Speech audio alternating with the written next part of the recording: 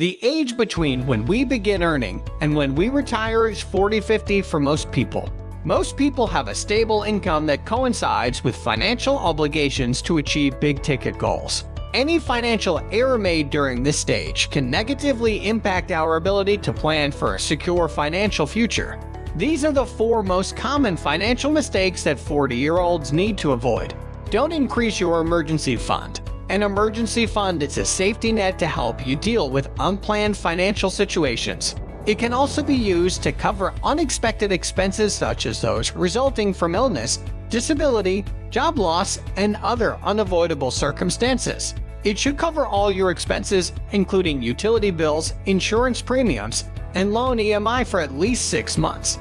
You may have to take out loans that are more expensive or liquidate investments you have set aside for financial goals. The risk of defaulting on loan EMI is also higher if there are not enough funds.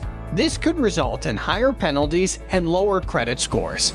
Your emergency fund should be invested in liquid instruments like fixed deposits or savings accounts with higher yields, prioritizing higher education for children over the retirement goal.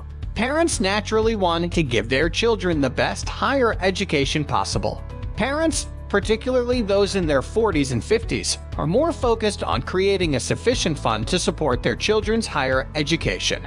But higher education savings should not be prioritized above post-retirement savings. You should save enough money for your retirement goals due to rising life expectancy and steep inflation and healthcare costs. Although provident funds are often available to salaried workers, the maturity proceeds may not be sufficient to cover the life expectancy of the retirees.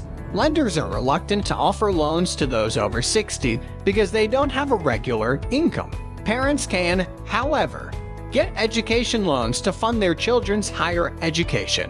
Once they begin earning, the loan can be repaid by them. Online retirement calculators can help you determine the monthly investments needed to build your post-retirement fund.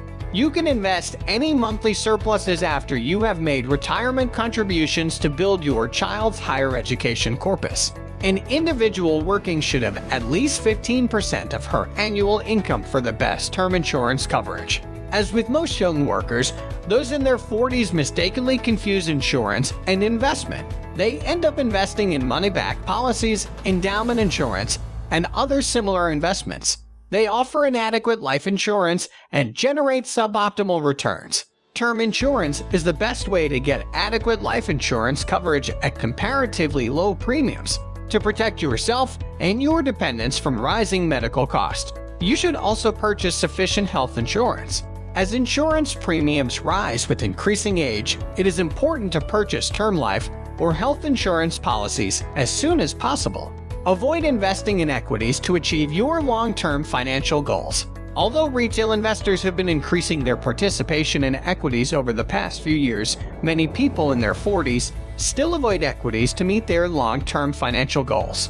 They prefer to invest in fixed income instruments like bank fixed deposits, NSC, public provision funds, NSC, or other small savings plans to reach their long-term financial goals. You should also note that fixed income instruments post-tax returns barely match inflation.